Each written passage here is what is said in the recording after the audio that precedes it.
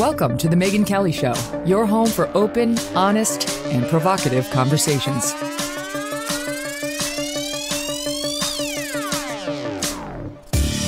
Hey everyone, I'm Megyn Kelly. Welcome to The Megyn Kelly Show. So much news to get to today as the implications of Russia's invasion of Ukraine grow. In just a bit, we are going to be joined by Ric Grenell, who's got a lot of thoughts on how tough diplomacy might have helped avoid some of this. But first, after facing pressure from Republicans and, more importantly, from Democrats, his own party, President Joe Biden just announced a short time ago that the United States will ban Russian oil imports. Now, the U.S. only gets about 7% of its oil from Russia, but it's a move the president was nonetheless reluctant to do because we've got gas prices hitting an all-time record high right now. And there's some reporting out of Fox News right now and the New York Times as well, which sort of dovetails on it, suggesting weirdly, this was a weird race between Joe Biden and his Democratic colleagues over in the Congress to see who could ban the Russian oil imports first. They were going to make him look bad. So he ran out to the mic to say, I'm banning it. I'm the one who did it. So what does it mean? Anything? There's no better person to ask than Michael Shellenberger. For years, he's been the best-selling author of the book Apocalypse Never. He has been warning the United States and Europe that these delusional green energy policies we've been pushing were leaving us and our European friends too reliant on countries like Russia. And he joins me now. Michael, so good to have you back. So Joe Biden is saying we're going to get rid of these 7%, the 7% of oil imports here in the United States. And that's a middle finger to Russia. And it could help increase pressure on them. When already refiners are getting reluctant, I guess, to handle Russian crude because they're worried the Europeans might jump on board now and just amping up pressure. So what does it mean, if anything? Thanks for having me back, Megyn. It's a pleasure to come back. I don't know how anybody could see Russian shelling of Ukrainian apartment buildings and the killing of civilians and not want to cut off economic ties with that country. Anybody that knows anything about Putin, knows that he's willing to inflict significant amounts of human misery to achieve his objectives. So, pretty horrible situation. As you pointed out, the United States gets 7% of its oil from Russia. Europe gets more like 40%, which is why, your Germany certainly, which is why you're not seeing them quick to follow. Unfortunately, all of the machines that power modern life and that power our economy are still petroleum, and you can't just kind of from one day to the next switch to electric cars or biofuels or hydrogen fuel cells. It just doesn't work that way. Our society runs on big machines. So it's not great. We shouldn't, Europe should not have become so dependent on Russian oil, gas, and other energy fuels. That's the bottom line. And, to give you a sense of it, 15 years ago, Europe produced more natural gas than Russia does today. Today, Russia exports 3 times more than Europe produces. So the basic numbers here are super simple. Europe just, consumes 2 to 3 times more energy than it produces, and Russia exports 2 to 3 times more than it produces, depending on the fuel. And that's the bottom line. And you can't power societies on unreliable solar panels made in China, by the way, or on unreliable wind turbines. We still need these fossil fuels or nuclear plants, but they've also been shutting those down in Europe. So unfortunately, I hate to be the bearer of bad news, but the Europeans kind of brought this on themselves, and the United States didn't do any favors to them. And frankly, all the banks got involved in repressing oil and gas production when we should have been increasing it. The Europeans are notably not going along, and according to what I read, are really not even in a position to go along because since they get it's, I guess, 40% of their gas from Russia. And gas, as I understand it, is a lot tougher to replace than oil. So while other providers might be able to step in and fill the void if what they needed was oil, if Europe decided to get tough, much tougher to backstop the gas. And even if they said, we don't want to shut off gas, right? We'll keep the gas relationship going with Russia, but we're going to follow the United States and shut off the oil. Putin has been saying, you do that, and I'm shutting off the gas. Because before there was Nord Stream 2, There was Nord Stream 1. And already, correct me if I'm wrong, you're the expert. And you know me and the energy. I'm struggling to follow all of it. But Nord Stream 1 is what Russia uses to get gas to Europe right now. And Putin, has been defensively saying, you get too tough with me, Europe, on oil. You're going to pay the price on gas and don't think I won't do it. Yeah, that's absolutely correct. I mean, basically, Europe got itself in a position where it can be controlled by Putin. I mean, it sounds terrible, but the consequences, look, we may have a recession with oil prices at their level now. I mean, when oil prices go to 100 and they could go to $200 a barrel, which, by the way, is $6 to $7 a gallon of gasoline for Americans, that often triggers a recession. And so, and of course, it's really the worst of all worlds, Megyn. I mean, I think the other thing that people haven't been talking about is that Russia's going to be able to sell that oil to China. You saw Shell even bought it and then it apologized like a couple of days later for buying a bunch of Russian oil. But Russia's still going to be able to sell that oil. There's not really any good solution here. I think it's unfortunately unlikely that anything like these sanctions, or even more significant, is going to stop Putin from invading and taking over Ukraine. I think that really, Biden is well within his rights, and maybe it's a good idea for him to restrict oil exports from the United States abroad in order to keep oil prices lower at home, gasoline prices. But if he does that, that's just going to strengthen Putin's hands even further. It's going to make it easier for Putin to basically bribe countries with the offer of oil and gas, or cheaper oil and gas, in exchange for them kind of going along with Ukraine, or really whatever Putin wants. So it's, as I pointed out, I mean, the West has had its head in the clouds. I mean, we've been in these fantasies of harmonizing with nature through renewables. It's had a lot of, I think most people can detect a religious tone to it. Obviously, big financial interests, the bankers, and importing solar panels from China and becoming dependent on Russia. But I do think that, Putin had his feet more firmly on the ground. He knew that what he did basically was just build a bunch of nuclear plants to replace the gas they were using for electricity. And then he exported the gas abroad and made Europe dependent. So that's the same strategy really anywhere. I mean, if we want to have greater energy independence, either for ourselves or for Europe, there's no alternative to basically building reliable sources of energy, particularly nuclear plants. But if it has to be coal, so that you're not so dependent on imported natural gas, and then they have to expand gas production. And the problem with expanding gas production, as you pointed out, is it just takes a lot longer than doing, even coal for that matter. Nuclear also takes a while. So not a lot of great options, and really it's a case where we just have to learn from our mistakes. Yeah, this required years of planning, and so, by the way, everybody should be subscribing to your Substack, because it's great. It's wonderful access to Michael and all of his expertise. And you posted one on March 3rd called "The West's Green Energy Delusions Empowered Putin," and it really walks us through what happened here, similar to what you just said. You write, while Putin expanded Russia's oil production, expanded natural gas production, and then doubled nuclear energy production to allow more exports of its precious gas, Europe, led by Germany, shut down its nuclear power plants, closed gas fields, and refused to develop more through advanced methods like fracking. So they were going in exactly two opposing directions, and that's how they empowered him, and that's, you posit, that's what he understood and nobody else seemed to when calculating the risks of invading Ukraine. Yeah, you got it. And you even alluded to something that I haven't even mentioned yet, which is maybe one of the biggest and most important elements of the story, is that you now have the the former Secretary of State Hillary Clinton, the former Secretary General of NATO, a well-respected French professor at one of their leading universities, basically the equivalent of their MIT in France, all saying that the Russian government financed anti-fracking activism in Europe by climate activists to stop natural gas production in Europe, which would have made the continent less reliant on Russian gas.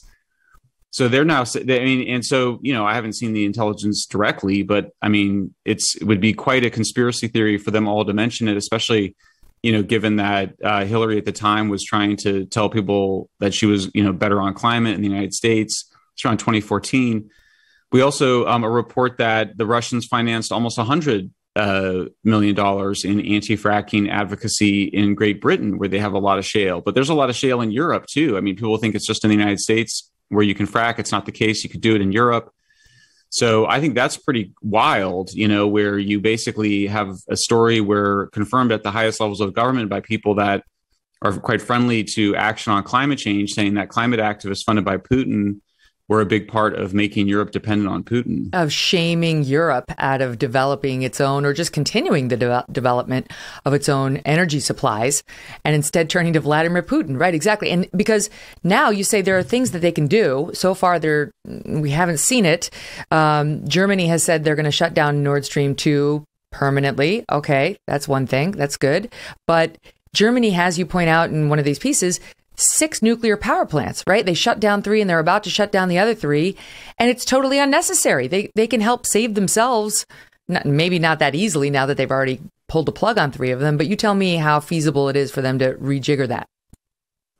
Well, yeah, and I should also say, in the midst of all, there's so many things to talk about. I mean, in the midst of all the chaos, there was also a gun battle between Ukrainian forces and Russian forces at a nuclear plant. So we had like a nuclear scarelet, was just a minor scare in the history of nuclear scares. And the interesting story, of course, the plants, the reactors that have been operating have kept operating because they want them for electricity. The irony, of course, both sides have an interest in maintaining those nuclear plants. So actually all is all that ended well. Certainly plenty of dangers in that region, but you can see where people are getting killed. It's by, civilian attacks. But yeah, to your point, I mean, nuclear provides this reliable source of energy. So the bottom line is Germany could just burn more coal, or they could do nuclear. And the difference is that the nuclear plants emit basically no carbon emissions, a small amount of very, very, very small amount of carbon emissions in their total life cycle, whereas the coal plants are the dirtiest fossil fuel producing significant amounts of carbon emissions. That's the bottom line. So I think that's the wake-up call. It's that all this stuff about solar panels and wind turbines, they're just not reliable enough. They've spread them over so many distances. They've captured the best wind and sunlight they can. They're just at their physical limit, basically. So yeah, it's not a great situation. Well, you pointed out when our first interview together, how you once were part of Greenpeace. I mean, you are of the left. You were an activist. You really cared about the environment, about American land, and so on and so forth, and sort of came to these views on what the right place to go was. P.S. It's nuclear. Organically, you worked during the Obama administration on the Solyndra deal. You really you were a true believer. But after testing all these things out and seeing them fail, you came to realize a lot of these renewables are fraught and are worse for the environment than, for example, nuclear, which has gotten a bad rap.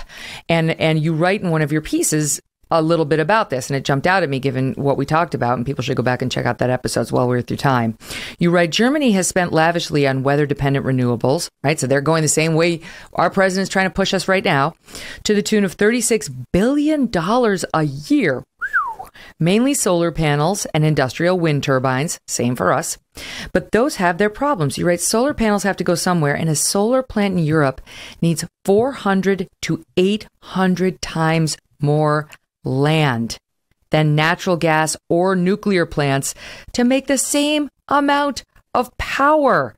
Then you continue, farmland has to be cut apart to host solar. This is one of your issues, that it's not all about carbon emissions. If you care about the environment, you have to take a serious look at what solar and wind reliance is doing to our land. Yeah, absolutely. And, I pointed out, I tweeted also yesterday, that nuclear heavy France, or that rather I should say Germany, which is moving away from nuclear, as you noted, it closed 3 reactors at the end of last year, and it's going to close 3 more unless it stops the closure at the end of this year. Germany produces 6 times more carbon emissions per unit of electricity as France.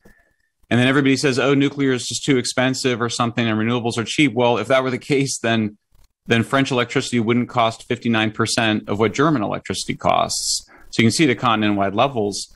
Look, it's like, and, as for natural gas, particularly if you don't have nuclear, natural gas is the reason that U.S. carbon emissions declined by 22% between the year 2005 and 2020, which was 5 percentage points more than we were supposed to reduce them under the United Nations Paris Climate Agreement. So if you're really concerned about the climate, then you should be in favor of natural gas and nuclear.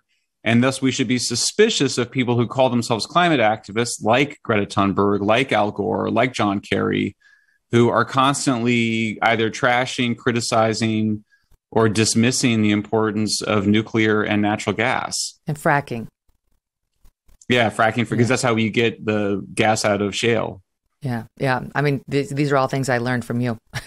In our first episode, for people who are climate dummies like yours truly, go back and listen to that episode. I'll give you the number in just a minute as my team looks it up, because Michael walks you through it and sort of explains, this is what natural gas is, this is how we get it, this is what we do with oil, and so on and so forth.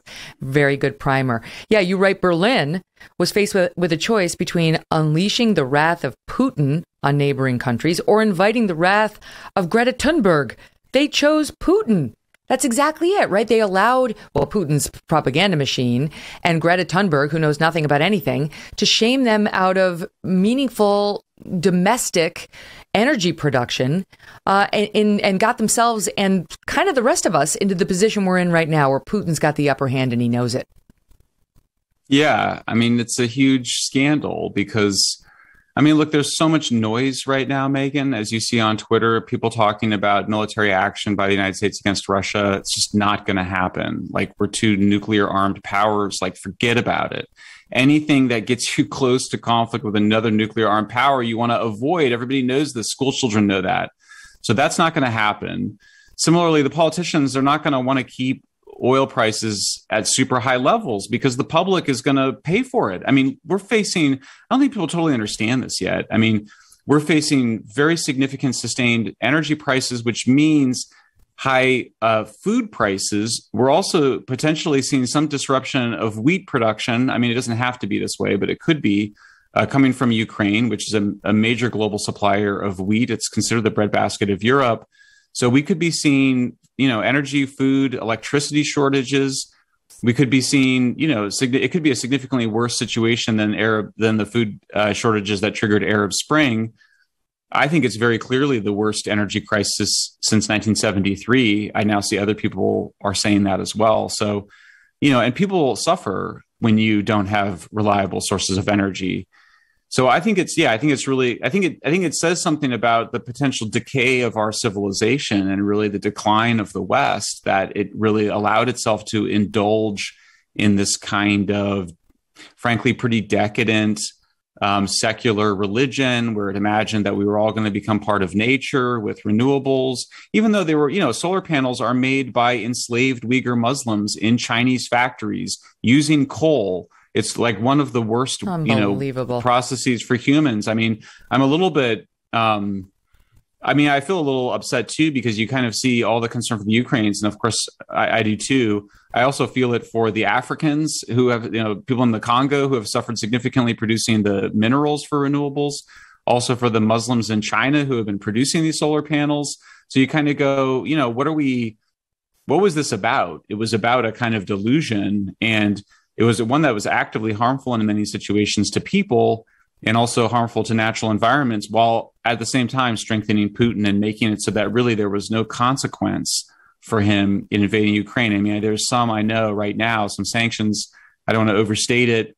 I support the resistance movement, but I just think we got ourselves in a situation where, to punish Putin is really punishing ourselves. Right. And we're in the position now of imposing these sanctions through the front door as we fund this war through the back door. I mean, as we in Europe continue buying his oil and gas, where do you think that money's going? It's going into those tanks. It's going to pay those soldiers.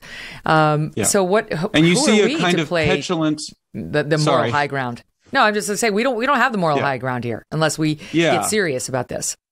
And I think we see. Sorry to interrupt. I think we see a kind of petulance on the part of people that use their ignorance as sort of cover for their demand, which is sort of like, we just have to, stop using oil. It's like the whole, are you aware of the machinery? I think people don't even realize that we have this entire system built up around powerful machines that move us from place to place and that deliver Amazon boxes to our doorsteps and that make it possible to eat food.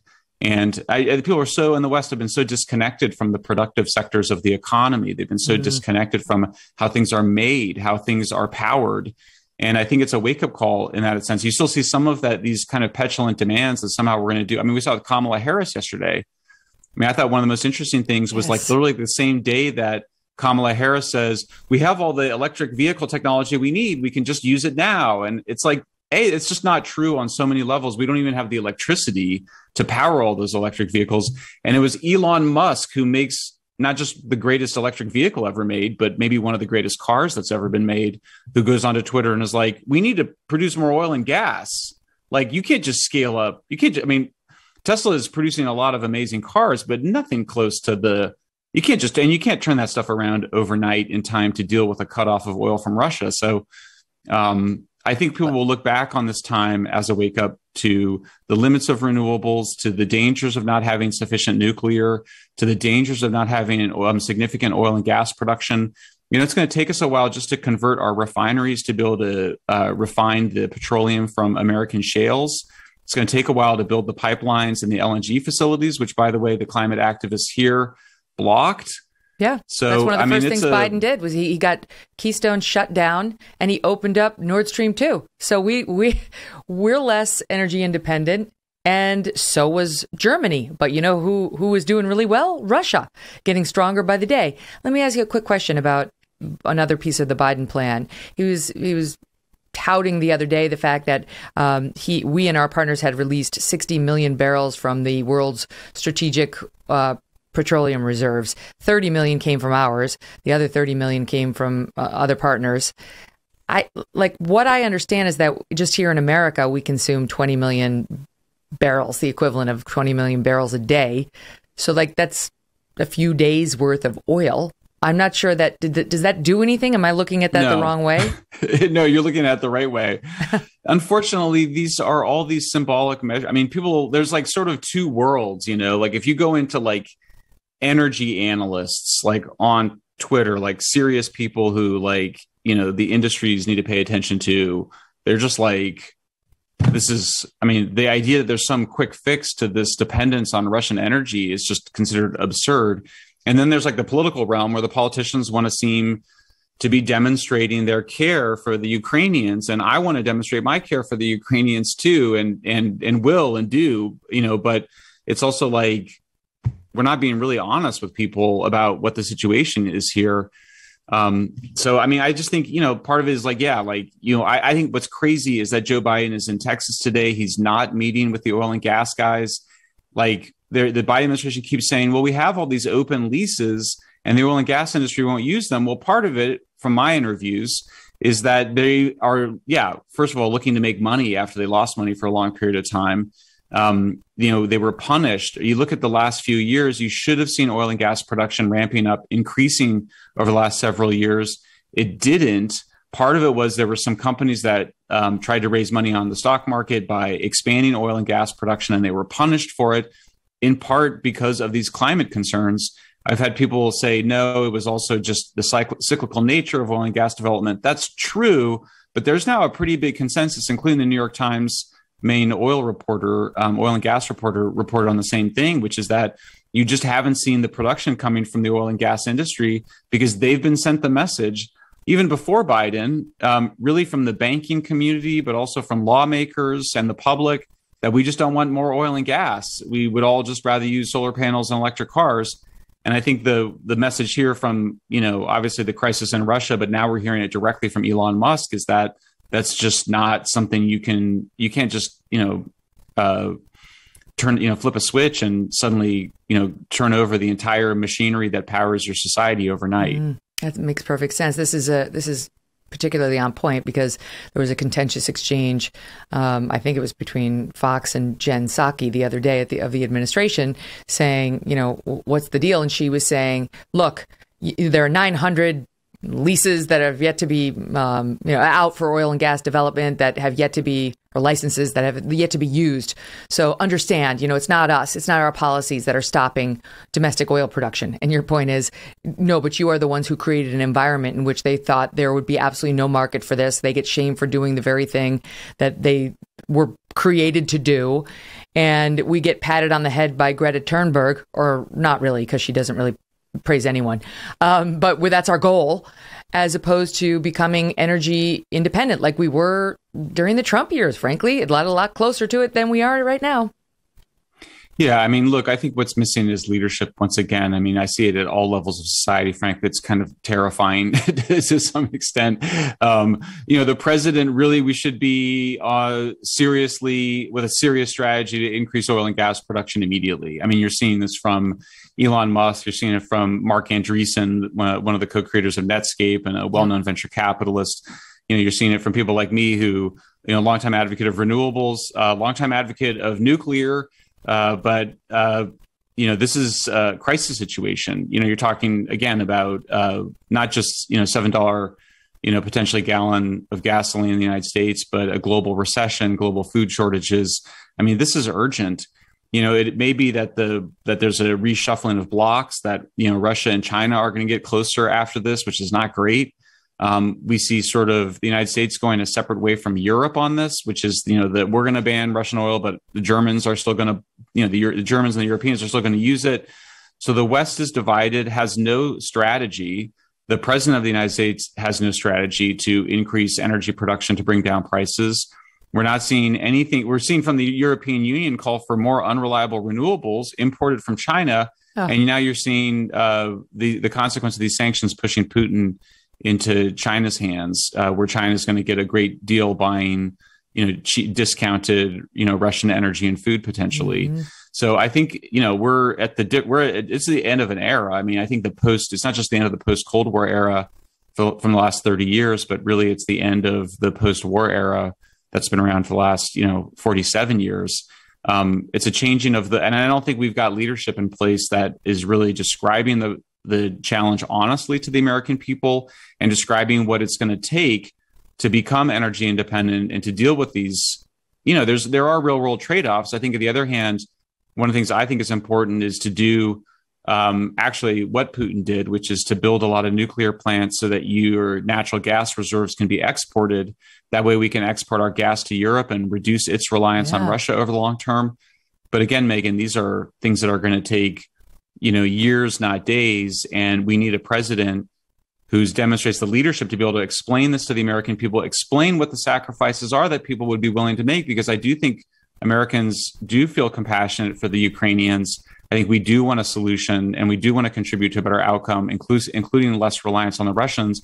But that means being really honest about what what's going to solve this, and that some temporary sanctions, or permanent sanctions even on Russian oil imports is not going to cut it, that there needs to be a significant expansion of nuclear power, natural gas and oil production at home so that we can export some of it to our allies abroad. It's an all hands on deck situation here, and we have the means to do it. We're just not using them. We too, it's not just Germany shutting down its nuclear power plants. We're doing it as well. And if you're like I used to be and think, oh, well, those are dangerous and they leak bad things into the environment, and I don't want to drink water that has nuclear waste in it or have my kid growing up next to a nuclear power plant, think again, go back and listen to episode 94 that we had with Michael, or just read his book, Apocalypse Never, or look at his TED Talks, which have gazillions of millions of views for very good reasons. He's an honest broker. He's taken a hard look at all the options, and nuclear's the way. And yet we're not listening. Will we now? Always a pleasure. Michael Shellenberger, thank you so much for being here. Thanks for having me on, Megyn. So one of the things that we didn't talk about with Michael was the fact that the United States is now saying that since we're shutting off 8% of our oil imports, we are going to talk to Venezuela and Saudi Arabia about backfilling those numbers. Saudi Arabia, the country that Joe Biden, then candidate Joe Biden, promised to make a pariah when he was on the campaign trail. Or we'll just increase our business with them. Venezuela, who we effectively ostracized over the past 10 years. Nope. Let's, with a handshake, replace Russia for Venezuela. See how that goes. Ambassador Ric Grenell is with us next, and he's going to have some thoughts on that. Do you have an account with Coinbase, or are you thinking of opening one? Do you own any Bitcoin, Ethereum, or other cryptocurrency? Cryptocurrency may represent the future of money. It's one of the most exciting investment opportunities to come around for some time. But what about taxes? Oh, right. Wait a minute. Didn't think of that. Get into investing in crypto and do it in a tax-advantaged retirement account. Let me explain to you how that's going to make your life easier. Alto's crypto IRA is the easy way to get crypto into an IRA. You trade all you want without the tax headache. Create an account in just a few minutes. Invest with as little as $10. No setup charges. Secure trading 24/7 through Alto's integration with Coinbase. 80 plus coins available, including Bitcoin, Ethereum, and more. And industry-leading security, the advanced encryption standard for wallets and private keys. You ready to take your investments to the next level? Diversify like the pros and trade without tax headaches. Open an Alto crypto IRA with as little as $10. Just go to Alto, that's ALTO, IRA.com/Megyn, MEGYN. ALTO, IRA.com/Megyn. Start investing in cryptocurrency today. Go to AltoIRA.com/Megyn. Welcome back to the Megyn Kelly Show. The civilian death toll in Ukraine is rising as the UN says some 2 million refugees, wow, that's big, have now fled due to war. Ukraine is a country of about 44 million people, and Europe's now dealing with that influx of refugees to other countries. Poland is said to be considering sending fighter jets to Ukraine. That would be a significant escalation. I'm joined now by former acting director of national intelligence and former U.S. ambassador to Germany, Ric Grenell. So glad to have you here today, Rick. So can we start there? If Poland steps in to create its own no-fly zone of sorts, what do we do with that? Well, first of all, thanks for having me. It's good to be here. This is trying times, and it's really hard to have thoughtful conversations. So thank you for having long-form, thoughtful conversations on what's happening. Look, I think that the Polish stepping up is a real sign for Europe. Americans have been very frustrated with the European responses over the last decade. I have a lot of thoughts on Merkel. We should probably do a whole show on the mistakes of Chancellor Merkel. And I think that there is a beginning, I see it in the German media now, a real concentration on Merkelism, probably worse than socialism. And what we need to be able to do is be really honest about what's been happening over the last years to look at the Polish decision. Poland is stepping up to lead in Europe. And this is a European problem. And I think that what we're seeing is the ability to step away from NATO in Europe and say, this is our neighborhood. This is not just a NATO response where we include the Americans, but now this is an EU European response. And by the way, Megyn, it's exactly what Trump wanted, which was to get our allies to do more. America first is not just bringing our troops home and putting America first, but it's getting the allies to do more. And that's a good thing. What's so crazy is and I know you know this about people, but as we were all focused on stupid fake Russia gate, right? We, the American media, and on stupid tweets, right? Those were real, but also led to so much distraction here in, the country and the media and so on. Trump was out there saying things like Germany needs to spend more of its money on its own domestic military buildup. Germany needs to pay its fair share with respect to the NATO. Germany is too dependent on Russia for its energy supplies. There was a tweet in 2018. This is Trump saying, Germany, as far as I'm concerned, is captive to Russia because it's getting so much of its energy from Russia. And Angela Merkel, who everybody loved, they called her the last serious leader in the West. Shellenberger was writing about this. She came out and said, our country can make our own policies and make our own decisions. That was the adult in the room. Where's she now? Why doesn't she come out and try to take responsibility and speak to the position she's left her country and Europe in? Oh, where to begin? That was fantastic there. First of all, the conversation with Shellenberger was amazing. I have to go back and re-listen to it. I know, me too. There's a lot of great stuff in there.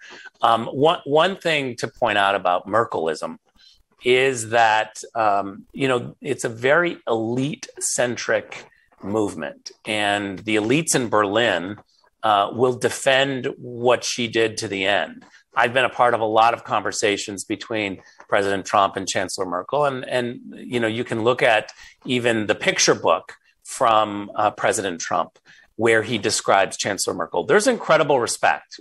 First of all, I've been in the room where he says, look, Chancellor, I don't blame you for wanting to get the best deal for Germany. And by the way, you've outsmarted a lot of presidents before me. You got 50,000 American troops if you count the rotational troops, and you yet don't have a serious military. You're not paying your fair share, but you have a budget surplus. We know all of these arguments. But for President Trump to kind of hit Chancellor Merkel hard on it, her only response is, well, Donald, I have the Bundestag and I have to deal with multiple parties. To which President Trump would say, you think dealing with Congress is easy? We have the same issues here. But what's transformed, and I don't think Americans quite understand, is that the Merkel leadership of the Christian Democrats of the CDU, her coalition government was with the socialists, who included as her finance chair Olaf Scholz, Minister of Finance Olaf Scholz, who is now the chancellor. Yeah. So the socialists really dumped the CDU and said, you're not helping here. The 180 turnaround from Olaf Scholz is a monumental movement in Germany to reject Merkelism, to reject the CDU, at a time when the Germans just don't do that. They are very judicious and slow. They don't make big decisions. But faced with this bloody war, this admittance to pay the 2% immediately and to stop the Nord Stream 2 pipeline, both absolute policies of Merkel, to change on a dime like that is an admittance that Merkel literally brought them to the place where Germany and Europe are less secure, and people couldn't no longer face that reality. They had to make a change in policy. It's a huge moment. It's huge. But, back on the subject of Poland, before we leave that, though, so Poland is in NATO. So if Poland sends jets to create, just to help or to create a no-fly zone, and then finds itself embattled in a war with Russia, right? If Russia starts bombing Poland or doing something militarily to Poland, then we do have to get involved. I mean, this is fraught. If Poland, I know you say they're stepping it up, but we have to watch that very carefully, do we not? As every day we recommit our obligation to go in and step in if Putin and a NATO country get into it. Yeah, look, I have a lot of thoughts here. First of all, I think that you're right. Although Poland is acting as a member of Europe, maybe not even the EU, but just as a member of Europe, and they're defending European land and sovereignty, they are also have a dual hat as a NATO member, and the slippery slope of them getting entangled in something with the Russians would trigger Article 5. Now, I'm an ambassador and a diplomat and try not to talk about the military aspect, because I actually believe that our diplomats should be really tough and utilizing all the tools, and that we should be there until there's absolutely no more hope left. And I'm all for tough diplomacy. That's what's been so frustrating with the Biden administration, is that we haven't utilized all the tools that we should have had been using from the beginning. We waited for a bloody war, despite the fact that the intelligence clearly showed Joe Biden that a bloody war was coming on Wednesday. And he kept saying a bloody war is coming on Wednesday, but failed to really act in a diplomatic way. I think Poland is frustrated. I think the Eastern Europeans are frustrated. I just got back from the Balkans, and I can tell you there's a lot of fear in the Balkans as to what this means. This is a slippery slope. This war-torn area is desperate for leadership, diplomatic leadership. They want to avoid war at all costs, and I think Putin sees that and is taking advantage of that. Mm-hmm. Just back home for a second, because the number of people who are now pushing, like in Congress, and we talked in the first hour about how these Democrats in the House, Nancy Pelosi, Chuck Schumer over in the Senate, Dick Durbin in the Senate, they're rushing to back the effort to sanction Russia even further and shut down the oil imports. And apparently Joe Biden, according to, again, Fox News and the New York Times, rushed out this morning to try to, say we're doing that because the Democrats were getting ready to look tough without him. And I guess he personally even called Nancy Pelosi to say, please don't do this.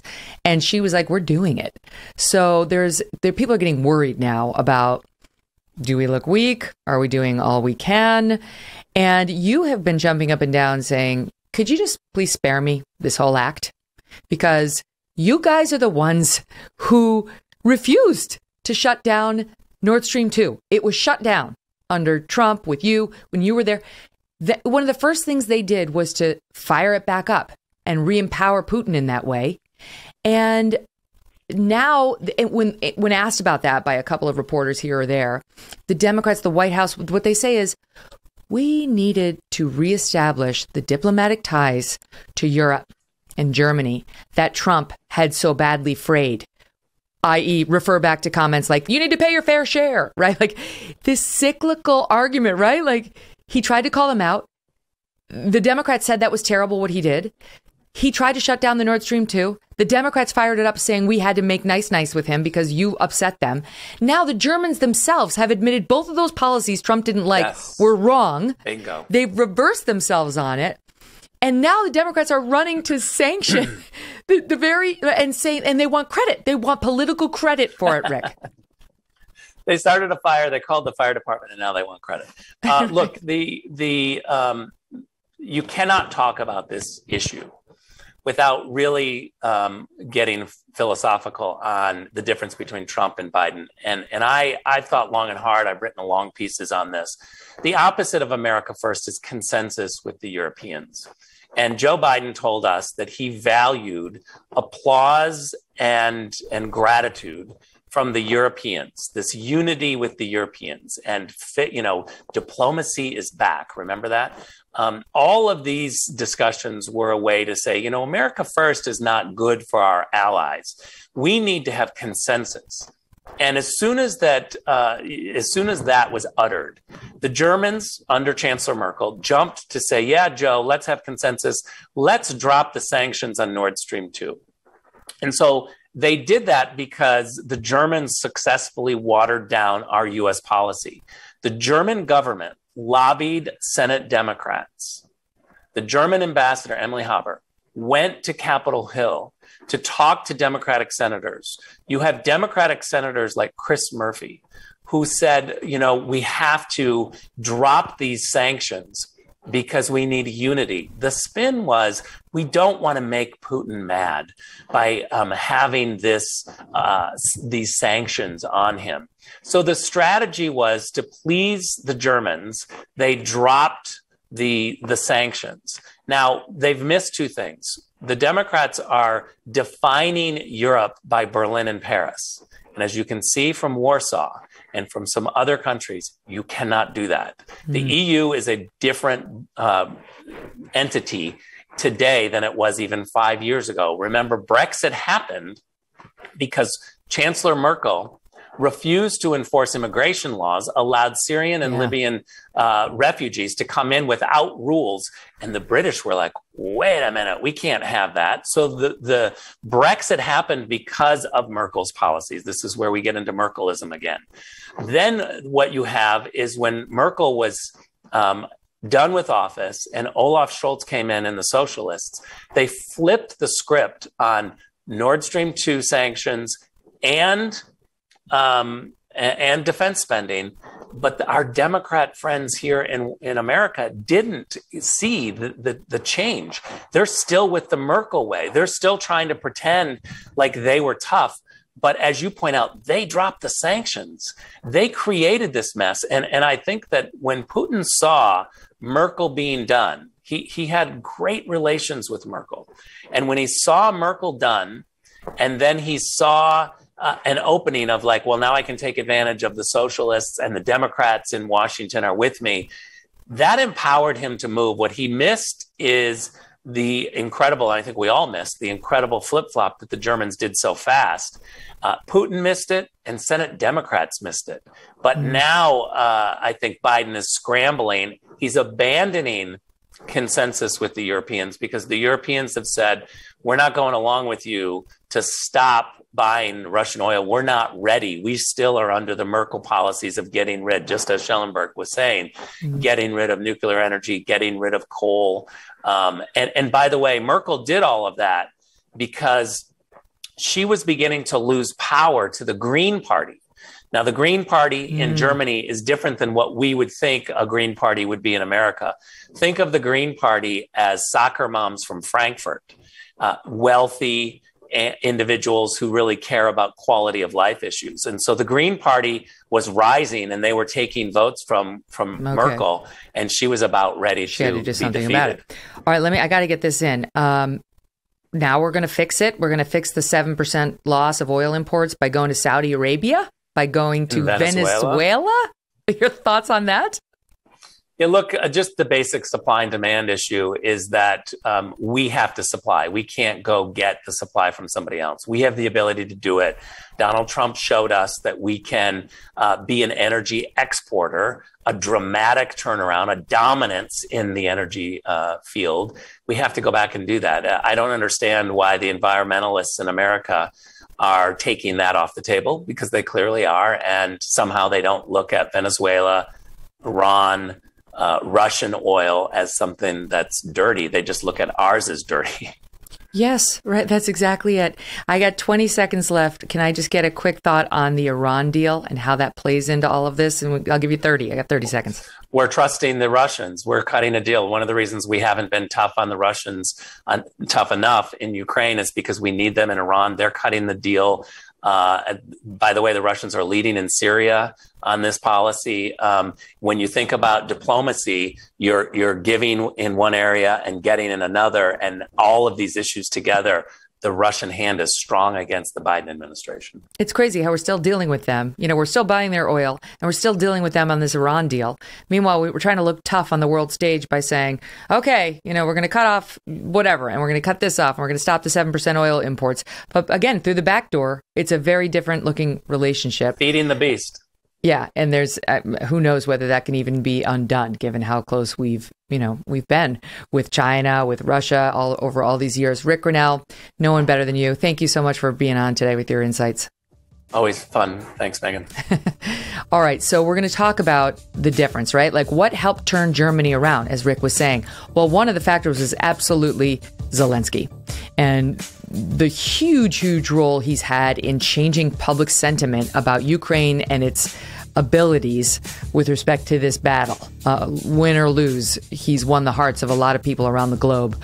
We'll dig into that in just a little bit. Don't go away. Inflation is out of control, and one area we see it more than ever is in the grocery store.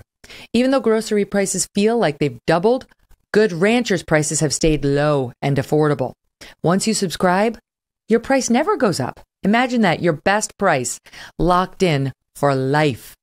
They sell 100% American meat, and they deliver it to your door for a great price. You see, the problem is 85% of that grass-fed beef, you got to get the grass-fed beef that you can get in stores and online, it's imported. You don't know where it's coming from. You don't know what the standards are. Instead, shop American. Shop Good Ranchers for all your beef, chicken, and seafood needs. Their beef is prime and upper choice, the two highest grades possible. They sell amazing steaks like ribeyes, T-bones, New York strips, and more. We're having some of it tonight. We're having steak tacos. Thank you, Good Ranchers. They have signature steak burgers and Wagyu burgers that are packed full of flavor. The beef is so good. Their pre-trimmed and pre-marinated chicken breasts are delicious and so easy to prepare. Get steakhouse quality at home with Good Ranchers. Good Ranchers takes the guesswork right out of the meat aisle. Having them in your fridge makes mealtime easy, convenient, and less stressful. Plus, their packaging makes it easy to cook what you want and save the rest, which keeps you from wasting anything. Their animals are ethically raised, sustainably sourced. They do things the right way, and it shows in every box. Go to goodranchers.com/MEGYN for $30 off and free express shipping. Goodranchers.com/Megyn. Good Ranchers, American meat delivered. And if you don't buy the meat in your house, be sure to tell the person who does to check out Good Ranchers. You won't be sorry you did. Well, apparently one of the things that Joe Biden said this morning when addressing this crisis was not to worry, because he's going to be sending the vice president to Poland and Romania So she's going to solve this problem, I guess, the way she solved the southern border immigration problem. In case you don't think she's up to the job, you just listen to her addressing the subject of energy and how that is affecting us today. Imagine a future. The freight trucks that deliver bread and milk to our grocery store shelves, and the buses that take children to school and parents to work. Imagine all the heavy-duty vehicles that keep our supply lines strong and allow our economy to grow. Imagine that they produced zero emissions. Well, you all imagined it. That's why we're here today. We are also announcing funding for, yes, one of my favorite topics, electric school buses. Okay, so I feel better. I don't know about you, but we're going to focus on those electric school buses. This is yesterday. She was addressing some green energy group. That's where our focus is: green energy, Greta Thunberg, renewables, to the exclusion of all else. Our own energy independence, our own very rich oil and natural gas reserves, the fracking that we can do, the pumping that we can do. We don't want to do it. We'd rather buy from Venezuela. We'd rather buy from the Saudis. Remember all that shit Phil Mickelson got? Oh, I swore again. Crap he got for wanting to join the Saudi Golf League. Well, what about us? We want to join the Saudi Oil League even more than we have. We're going to come back with John Daniel Davidson. He's from the Federalist. He's been doing great work on this, has a different perspective, and we'll dig into that in just a minute. Ladies and gentlemen, let me tell you about Genucel's new Ultra Retinol Cream using dual-action skin technology to visibly reduce and improve red, inflamed, and even blotchy skin. By combining hyaluronic acid and a breakthrough phytoretinol, you too can smooth away forehead wrinkles, laugh lines, plus renew and revitalize your appearance without the harsh effects and irritation of retinol. Genucel Ultra Retinol is safe for sensitive skin. It provides effective hydration and skin renewing benefits for all skin types. It's perfect for both men and women. And if you don't see a visibly younger, clearer complexion in the mirror, you will get 100% of your money back. Guaranteed. For a limited time, you can try Genucel's Ultra Retinol free with Genucel's most popular package, so you get both. You save over 60% on the Genucel top sellers right now. They will also then add an extra discount when you check out and enter my promo code MK, and you get the free Ultra Retinol. That's Genucel.com/MK60. Genucel.com/MK60. On top of all that, all orders are upgraded to free priority shipping. What are you waiting for? GENUCEL.com/MK60. Mr. Gorbachev, tear down this wall.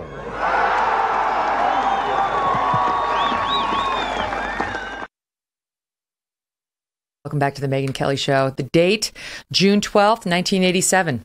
Then President Ronald Reagan at the Brandenburg Gate in West Berlin, Germany, delivering that famous demand to Soviet leader Mikhail Gorbachev. So today, some 800 miles away, we see another actor turned politician taking on Russia, fighting to save his own country. Late yesterday, a defiant President Zelensky posted a video on social media giving his exact location. He showed off the darkened streets of Kiev, saying, quote, "Not hiding. I'm not afraid of anyone." Then he sat down at the desk in his presidential office to deliver what are becoming trademark messages to the world. He's just 44 years old, and Volodymyr Zelensky has captivated hearts and minds across the globe with these messages. So who is he? Well, he was born to Jewish parents in southern Ukraine. Zelensky's first language was actually Russian, though he is fluent in Ukrainian too. A stint in university led to law school, but a legal career was not meant to be for him. Instead, he became involved in theater, in comedy, later co-founding Ukraine's most successful entertainment studio. In 2006, he would compete on the Ukrainian version of Dancing with the Stars, and he was amazing. He actually won. Watch some of this.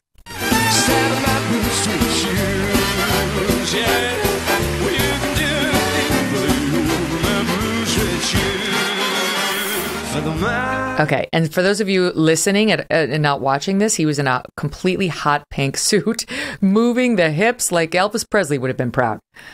Just recently, British actor Hugh Bonneville outed Zelensky as the familiar voice behind the Peruvian bear in the Ukrainian versions of Paddington and Paddington 2. Listen. Та не мала змоги. Якби вона це побачила, то вважайте, її мрія здійснилась. Тітко Люсі! Paddington. Now you kind of know his voice, right? Now that sounds familiar. But the closest he came to politics before actually becoming a politician was on a show called Servant of the People, a comedy series he starred in, hugely successful, about a teacher who becomes president after a video of him ranting about politics goes viral. The name of that show is actually what Zelensky later decided to name his real political party when he ran for president of Ukraine. In a way, not unlike Trump, just out of nowhere when it comes to politics, at least, going from civilian but celebrity to politician overnight, seemingly. On April 21st, 2019, he was elected in a landslide victory over the incumbent Petro Poroshenko. And in September of that same year, he found himself at the center of an international scandal when a whistleblower, quote unquote, whistleblower, complained that President Trump had, among other things, asked Zelensky to look into the Biden family's ties to a Ukrainian energy conglomerate. You remember that? Trump, it was a perfect phone call, This guy was on the other end of it. That call served as the basis for the House impeachment of then President Trump. But that was the first impeachment. The second impeachment came after January. So you can't keep track of the number of times they tried to get Trump, but that was the first one. In the years that followed, Zelensky would frequently sit down with world leaders and advocate on behalf of his people. Now he is facing the biggest challenge of his life, as are his countrymen. He remains steadfast in his resolve. He frequently posts uplifting messages to his people. He refuses efforts to save himself, famously telling the United States, "I need ammunition, not a ride." There was a question about whether that actually happened. That's been confirmed since by Zelensky himself. His wife of nearly 20 years, the mother of his young children, echoing the same sentiment, writing on her own Instagram, "I will not panic and cry. I will be calm and confident. My children are watching me. I will be next to them and next to my husband and with you. I love you. I love Ukraine." Joining me now, John Daniel Davidson, senior editor at the Federalist, and somebody I've been listening to in coverage of this for a different perspective, and that's what we try to bring here. There's no point of view that's right on this. We're still trying to figure out how to process what's happening in Ukraine and what it means for us, never mind the free world. John, thanks so much for being here. Thanks for having me. Zelensky has proven to be an inspiring figure, that's for sure. The guy won't back down. Everybody thought he would cut tail and run. I mean, that's sort of what these leaders do in these weaker countries. When a bigger country like Russia comes in, they tuck tail and they run. They save their own skin. And the fact that this guy hasn't done that, I do think has changed this war. It doesn't necessarily mean Ukraine wins it, but it's certainly changed what's happening globally right now, don't you think? Yeah, the Russian battle plan was sort of predicated on the assumption that Zelensky and his government would sort of flee the country, that the apparatus of the Ukrainian state would sort of dissolve within 48 hours. And we know that from some of these articles that were accidentally published in Russian that were dated the 26th of February, talking about sort of the post-war Russian vision for Ukraine. And as we know, that was 48 hours after the invasion. So I think a lot of the Russian tactical assumptions were that the Ukrainian state wasn't really robust. It wasn't really real. In a sense, and that it would evaporate as soon as Russian forces crossed the border. And I think that's something that Putin was sort of banking on.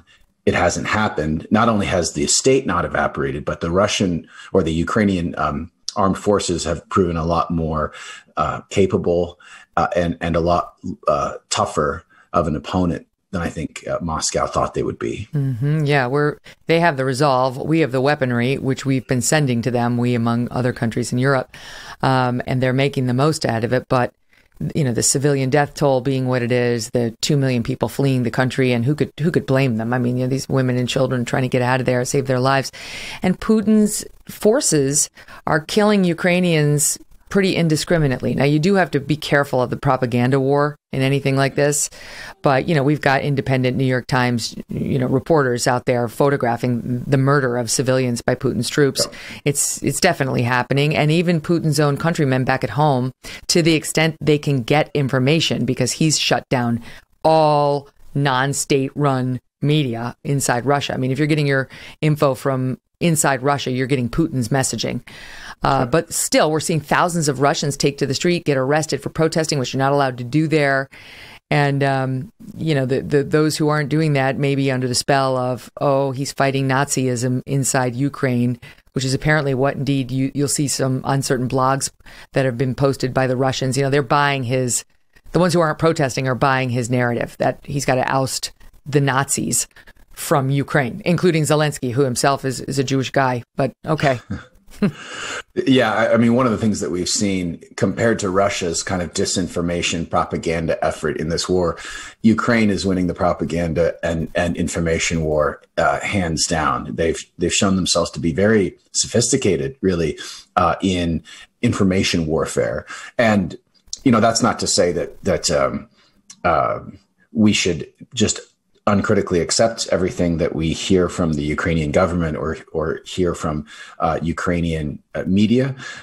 Certainly early on, there were several stories, kind of these hero just so stories about the soldiers on Snake Island saying F you to the Russians before they were all killed. And that turned out not to be quite true. Or the ghost of Kiev, the pilot who had shot down half a dozen Russian MiGs, that turned out not to quite be true either.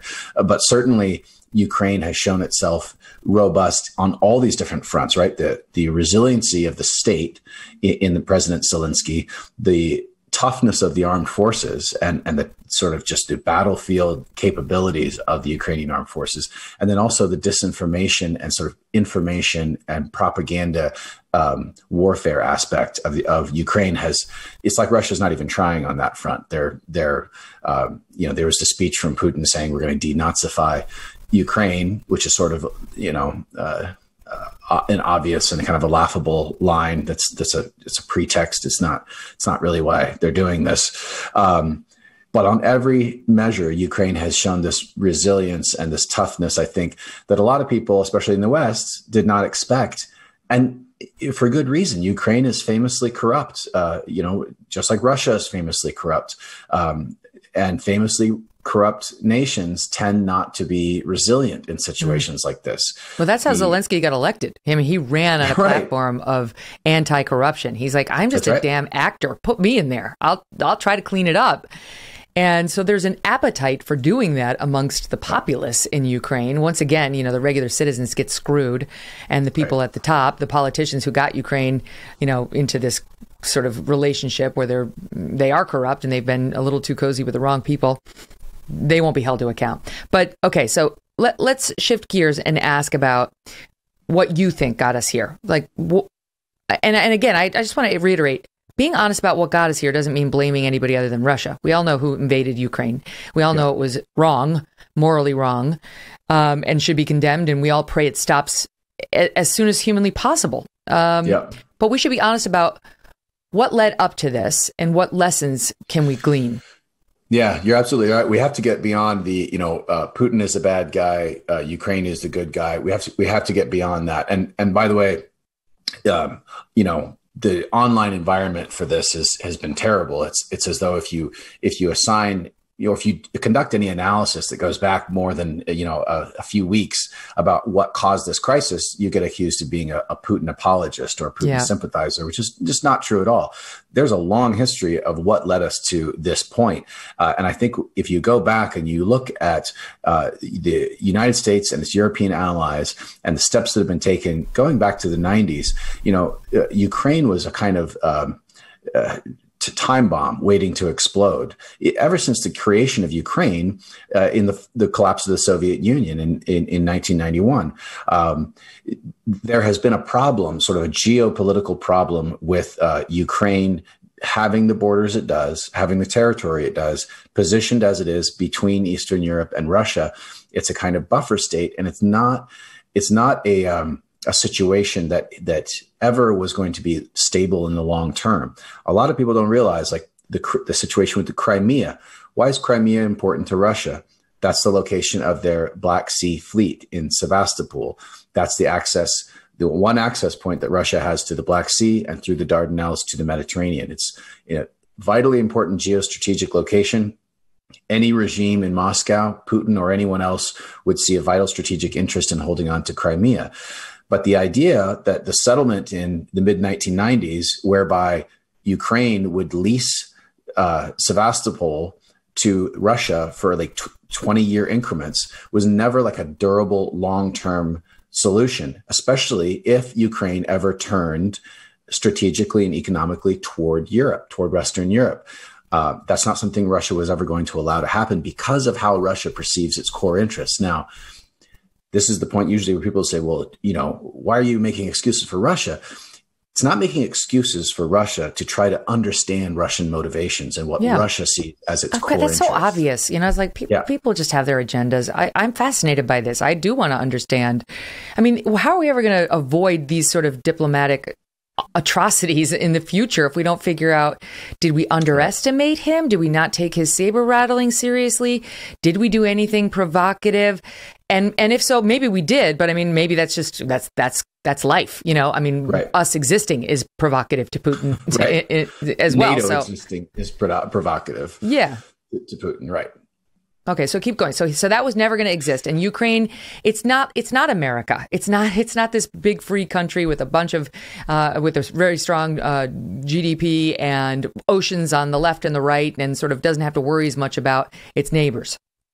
That's right. And in fact, its current territorial configuration was created by Nikita Khrushchev in 1954 as a way for the Soviet Union to have more states, at the UN that were part of the Warsaw Pact. So there is a kind of historical iterative process that has created modern day Ukraine with these borders that are not quite tenable. They don't make sense, right? It doesn't make sense that Crimea would be part of Ukraine, and yet through the fall of the Soviet Union and the collapse of communism, that's what happened. That's what's going to need to be adjudicated or settled at some point. And one of the ways that we have ignored that and not taken it seriously is by encouraging the Ukrainian government to maintain this claim on Crimea. I think a responsible U.S. leadership would have a long time ago, during the Obama administration in 2014, after the Orange Revolution in Ukraine and Russia's annexation of Crimea, would have gone to the Ukrainian leadership and said, look, we need to figure this out. The continued claim of Ukrainian sovereignty over Crimea is a recipe for a war. And so we need to figure out a negotiated settlement so that we solve this problem before it turns into what we have now. The Obama administration didn't do it. The Trump administration didn't do it. The Biden administration didn't do it. And now we're at war. And it's a war that anyone who looked at a map and understood the history could see was coming sooner or later. Okay, so what do you think about the notion that would not have appeased him? That the hungry fox is not sated by one chicken, and that really what he wants is Ukraine to be part of Russia. He wants to eat it. He wants to swallow it. Yeah.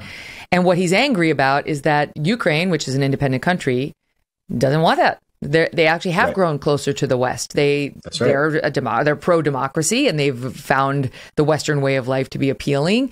And they've kind of turned the cold shoulder to him, leaving him, forgive my pedestrian analogies, but he's sort of like the boyfriend who got dumped, who's like, but I still want to be with you. And Ukraine's looking over at us like, well, I kind of like this one now. This is actually more attractive to me. And he's behaving badly, to take it down to the very basic analogy one can do. Sure. No, absolutely. You're absolutely right. But even there, what you just described, you start to see the outlines of a possible negotiated settlement. Just because Putin doesn't get everything that he wants, maybe he gets what he needs and some of what he wants, and maybe Ukraine gets what they need and some of what they want. Nobody's going to be happy, but by entering into a serious negotiation process, long before we got to this point, there may have been an outline of a settlement where Ukraine got political independence and it was free to turn toward Europe and to make trade deals with the EU. But it sacrificed some of its territory to do that. And there was an exchange there and a back and forth. And look, we can be tough with Putin, and we could have been tough with Putin about this and said, look, you'll get Crimea, and maybe you'll get these areas in eastern Ukraine as well. Mm-hmm. And in exchange for that, you relinquish any claim to have influence over Ukraine or keep Ukraine in your orbit, and they are free to go their way. The outlines of a settlement you can see if anyone in the West had taken that seriously, and anyone had taken seriously Russia's view of the situation. And I don't think they did, which instead you got this sort of feckless and inconsistent U.S. policy where, the Obama administration wouldn't arm the Ukrainians, and the Trump administration did. And then the Biden administration, eased up sanctions on the Nord Stream 2 pipeline. We've had a strategic mess in our approach to this situation and our approach to Russia over the past decades. And I think all of that has contributed to the war now. That's not to say the United States is responsible for the war. Putin is. But it is to say that the war represents a strategic failure on the part of the United States. Mm-hmm. If we had done that, what would have stopped his ire once what was left of Ukraine, which would still be the bulk of Ukraine, said, now we're going to join NATO. Now we want to be part of the EU, and we're going to join NATO. Well, part of that negotiation in offering territory for independence could have been some security guarantee to Ukraine. I doubt Ukraine would have agreed of their own volition to relinquish significant amounts of territory without some sort of security guarantees for the West, and that could have been a part of it. It's no use, though, the Russia's concerns about NATO. I often hear in response, sort of from Western media, it's like, well, NATO is a defensive treaty. We're not a threat to Russia. It's just a sort of propaganda that Putin is saying that NATO is a threat to Russia. Putin does see NATO as a threat to Russia. Whether or not NATO really is a threat to Russia is almost beside the point. And so we have to come up with a diplomatic and strategic approach that takes that into account and tries to mitigate Russian fears about NATO. And instead of saying, well, Putin is never going to accept a Ukraine that's oriented toward Europe, we should have tried to find a way in which Russia could accept a reduced Ukraine that may be oriented toward Europe in exchange for something very valuable that we would all agree Russia could keep forever, like Crimea and the Donbass and maybe some other areas.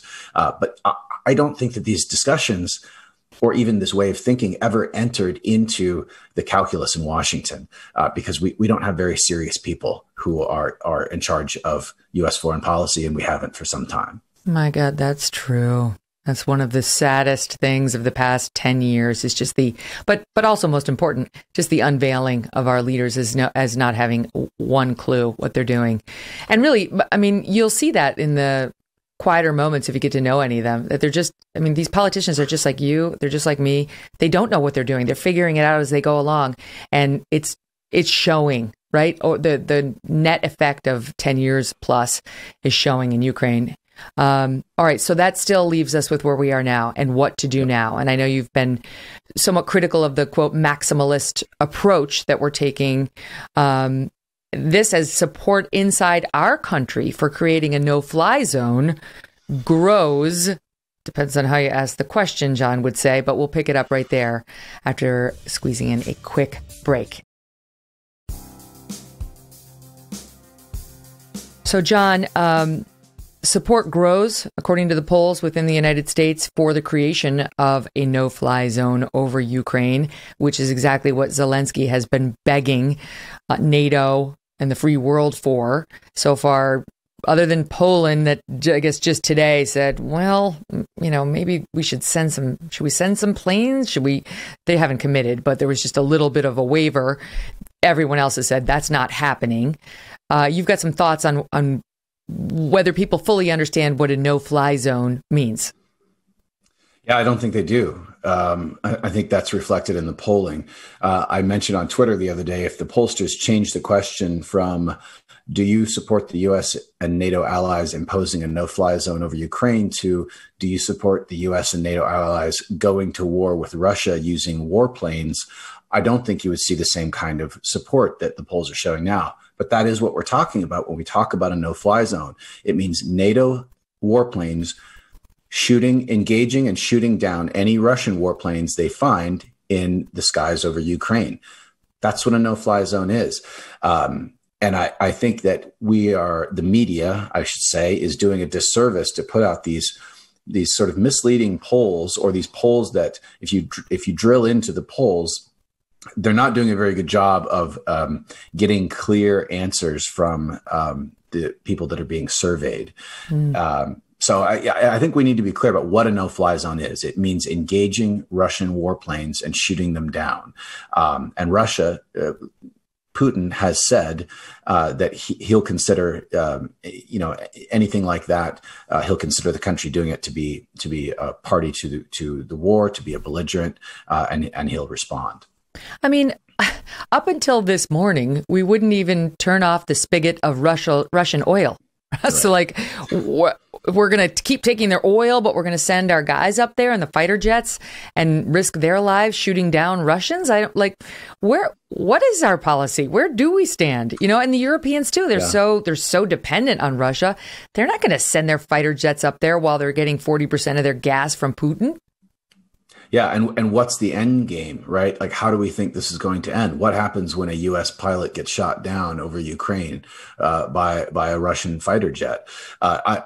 Again, going back to, this is all very reactive. It's all it's quite emotional. The stuff that's coming from our leaders and the stuff that's coming from our media, and I don't think it doesn't show that they've really thought through these things, like a no-fly zone, or like an oil embargo, or these sanctions that are designed to basically just crater the Russian economy and turn Russia into sort of an international pariah on a permanent basis.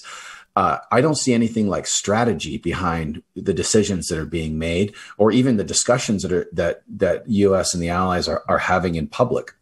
And that's evidenced by what you just mentioned, Biden's decision today to sanction Russian oil imports, which he had resisted up until 5 minutes ago.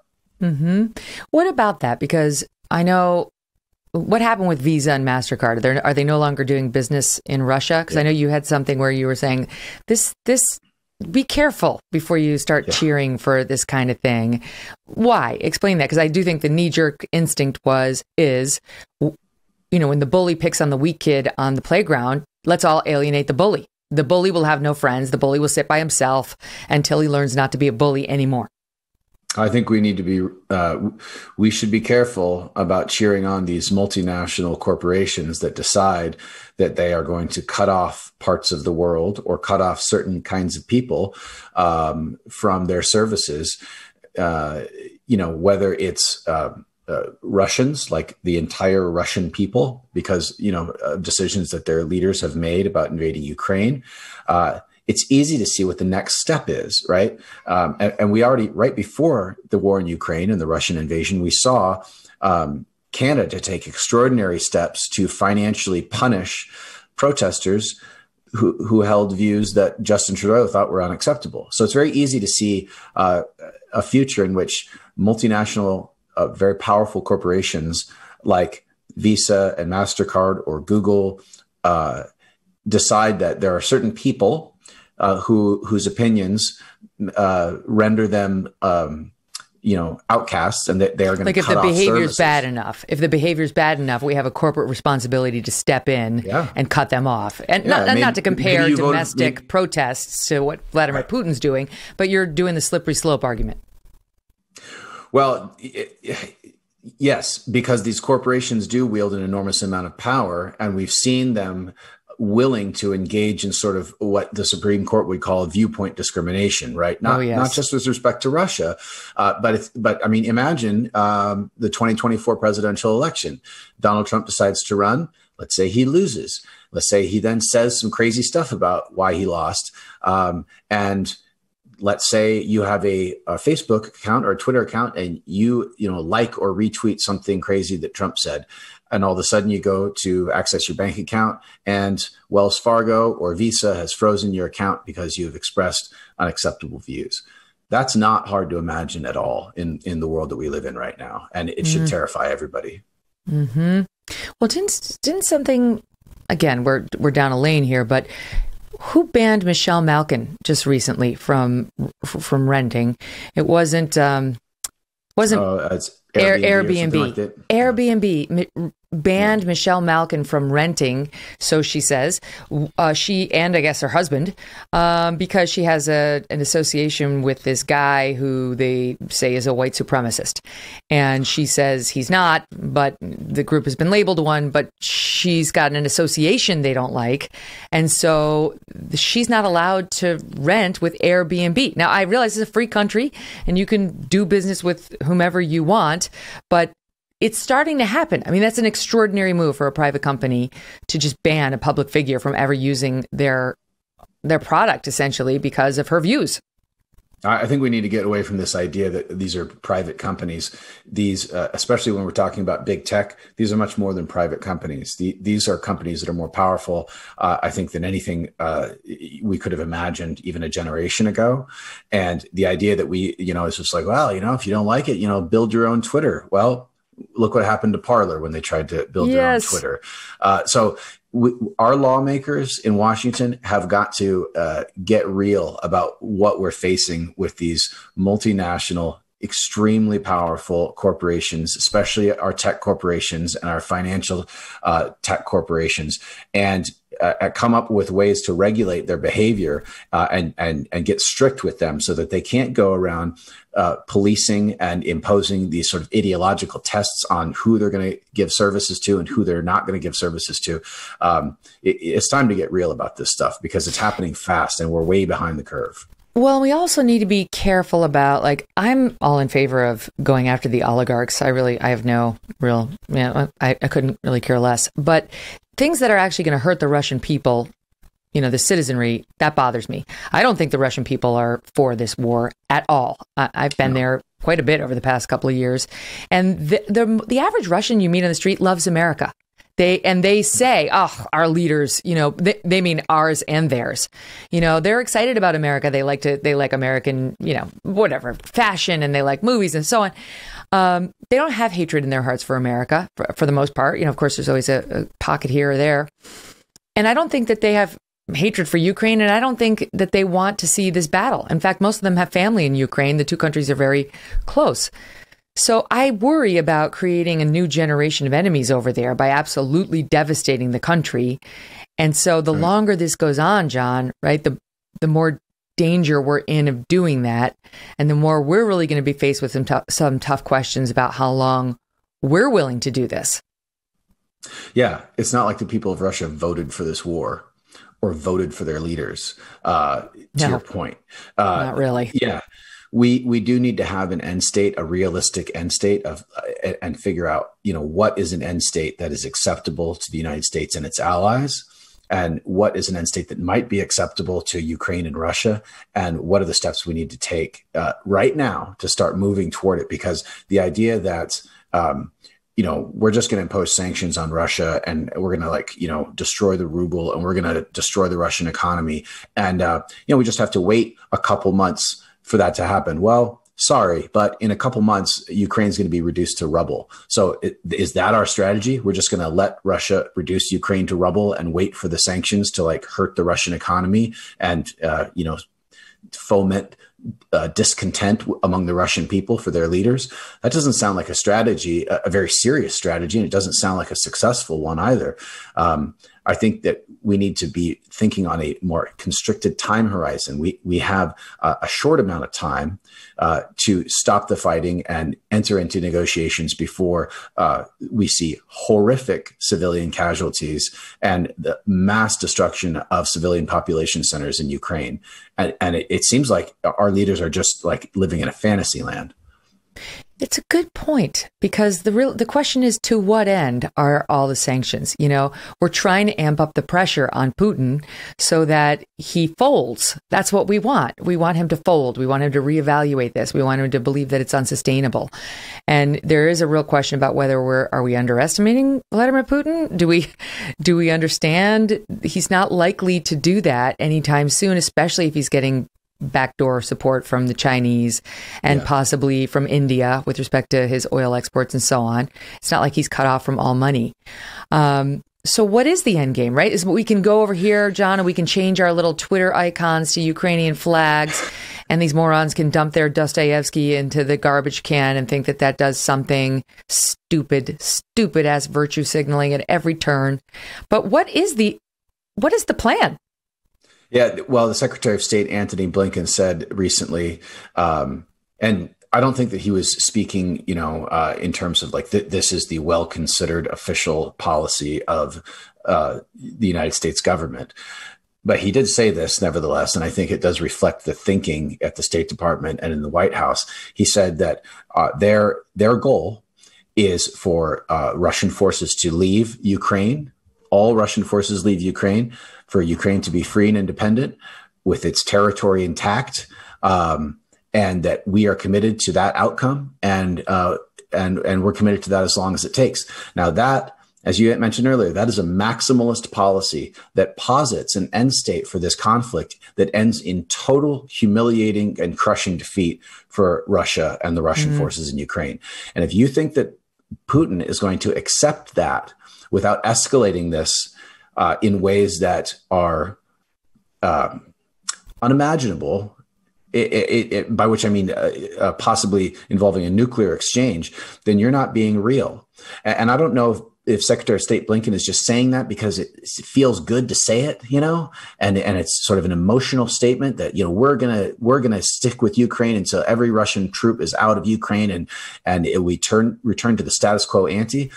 I don't know if he really believes it, but saying it is a very reckless thing to do, because what it is positing and what it is inviting is a very dangerous escalation on the part of Moscow. Because we do not believe, as brave as the Ukrainians have been in fighting these troops, coming into their land, that they are going to prevail. I mean, maybe they'll surprise us. I hate to rule it out and say no. And the Russian troops have not been nearly as impressive as we would have expected. Right. I think we can at least say that. But we're not really expecting the Ukrainians to prevail. And so not without NATO planes and NATO troops, right? That's the thing. Not without, and as many weapons as we want to send, as many CIA operatives as we want to sneak in there, without Western military going into Ukraine, Ukraine's not likely to win this battle. And we don't know when this battle will end. It could be years. Insurgencies basically on the streets of Ukraine, which was, not long ago, a beautiful country with living, the citizenry living their life the same way we live our lives, right? Like going to school and going to their jobs and walking in the streets and hanging out in the town square and the plazas. Now it's going to turn into something like Iraq, potentially, if this is all we do and Vladimir Putin doesn't fold. Right. So what do you think we should do? You're not in favor of a no-fly zone. No, I'm not. And let me just say one more thing on that previous point. The Biden administration seems to think that it can go right up to the line of belligerence without being considered a belligerent by Russia, in the belief that their opinion about what constitutes a belligerent in this conflict is the only one that matters. Well, Moscow has a say in what constitutes a belligerent actor as well. And we have to take that into account. And if we take actions that are belligerent, that are acts of war, whether that is establishing a no-fly zone, whether that is funneling arms and volunteers into Ukraine, whether that's economic warfare of the kind that is now taking shape, any one of those things or all of them together, at some point, Moscow could decide, you know what, the West is at war with Russia, and we're going to treat the West as being at war with Russia. So I just want to say, you know, we're not the only ones who get to vote about that. On the question of the no-fly zone, no, I don't support a no-fly zone for the simple reason that I don't support the United States and NATO going to war with Russia over Ukraine. It's as simple as that. And that's what a no-fly zone would mean. It would mean going to war. So what do you see here? Is it hypocritical of us to be praising Zelensky, not us as in you and me sitting here, but like our government to be singing this swan song and praising him, and the New York Times every day, how inspirational and so on, when we're not really doing anything that will solve the problem?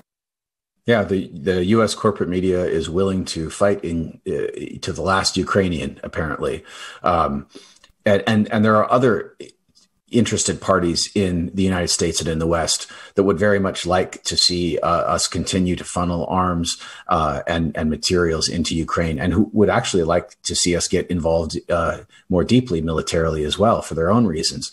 I do think it's hypocritical, though, to encourage Ukraine, and this goes back to before the war started. We encouraged Ukraine in a vain hope that that we would somehow come to their assistance, or implied that we would somehow come to their assistance. I think we got them to denuclear their country, denukify. Yeah, but I mean, even more recently, after 2014, and sort of led them down a garden path that is now leading to the destruction of the country, because we're not actually going to save Ukraine. And so it is hypocritical of us, and it has been hypocritical of us to sort of foster that hope on the part of the Ukrainians when there are no warplanes coming from the West. There are no troops coming from the West. There are no tanks coming from the West. And we should be realistic with them about that. And that maybe gets to the next part. We need to be honest with Ukraine's leaders that we're not going to help in that way. And if they don't think that they can defeat Russia, then we need to start talking about how to get to a negotiated settlement to end the fighting. I mean, we have said it. Joe Biden has said it explicitly that there will be no fly zone. We're not sending American troops over there. We're trying to handle it in a more behind the scenes way, but we're being open about what we're doing. This is the number of weapons that we've sent. This is the kind of weapons that we've sent. Clearly, we do have people on the ground there. We have special ops, or we have CIA operatives, because we don't. I'm not a military expert, but my understanding is we don't just ship in the arms and say, like, to the good people of Ukraine. Like, there's a way we get them in. There's a process, and get them, yeah. So we're there to some extent, and Putin knows that. And he also has strategic reasons not to treat our escalating sanctions as more than sanctions. He doesn't want a war with the United States. He understands what that looks like, or with NATO. He doesn't actually want that. But right now, the off-ramp is not obvious. And we're not playing a particular role either. I mean, it's like some guys from Ukraine you never heard of, and some guys from Russia you might once have heard of, but not like Putin, having negotiations that continue to fail, like 3 of them that have gone nowhere. We haven't articulated what the off-ramp might be, in part because I don't think we've thought very deeply about what the off-ramp might be for Russia. The problem is, as this escalates, and if the war begins to go poorly for Moscow, there is a real risk that Putin will escalate, especially if he feels that his regime itself and sort of the Russian state itself face existential threat. Then there's no telling what he might do and how he might escalate to widen the war, to use tactical nuclear weapons.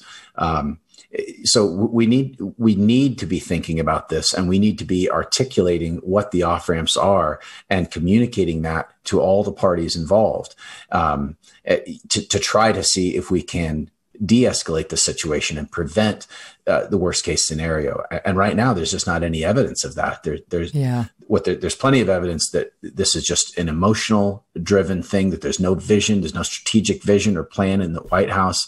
And I mean, look at the people involved. Biden is just completely out of it. This is the worst possible scenario for the United States facing a war in Europe to have the group of people in Washington that we have in charge right now. Yeah, we won't even, push for our own domestic energy production. It's like, okay, let's ramp up what we already buy from the Saudis. Let's go to Venezuela. Right. That's Venezuela. Whoever thinks Venezuela is the solution, that's when you're there, that's a red alarm fire situation. John, thank you so much for all the thoughtful pieces you've done on this. I listened to you with Emily on the Federalist yesterday, and you've been an important voice in this whole discussion. I admire you. Well, thanks for having me on. I really appreciate it. Yeah, all the best. We're going to have much more on this, and we're going to continue the discussions, and grateful to all of you guys for being a part of it. Don't forget to download the show, and we'll see you tomorrow.